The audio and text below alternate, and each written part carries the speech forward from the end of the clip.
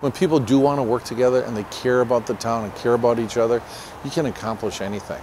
Spending time with entrepreneur Bill Foussard, you quickly learn he has a passion for community, his integrity reflected in the way he treats his staff. Thank you. And though he's slow to accept credit for his many accolades, Hotel of the Year award right here. He's quick to acknowledge the people he credits with driving his success. Steve, the rooms are looking nice. Thanks for getting the walls. Yeah. Growing up in St. Paul, he summered in White Bear Lake with his family, eventually building his business here, always striving to improve and open to asking how.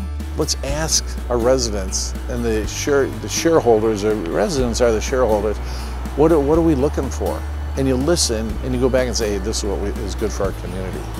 Foussard was crowned King Boreas in 2008, helped get the governor's fishing opener to White Bear Lake in 2009, and was part of the group who helped White Bear Lake win the distinction of being named the best town in Minnesota by Minnesota Monthly magazine. I love the people, I love this town. I love it's a gift. People help each other here. Foussard seems to constantly be in motion, having his hands in nearly every aspect of his hotel and restaurant operations. It's a team effort. And in keeping with his love of movement, his idea of a moving bear 4 years ago came to fruition this New Year's Eve, high up top Rudy's rooftop bar. I just kept thinking, hey, what about White Bear? Let's drop a bear. And where's the right spot to drop it? One time I was really thinking right downtown, but if we're taking care of it and stuff, why not incorporate it into Rudy's and White Bear Country Inn?